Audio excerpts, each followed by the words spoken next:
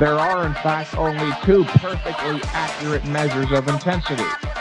0% when you're totally at rest, and 100% intensity when you're exerting yourself with maximum effort.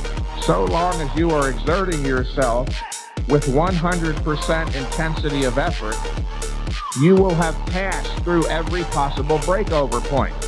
As long as you go to 100, you pass through every possible growth stimulation point you see. That's why we keep stressing train to failure. It's not going to hurt you.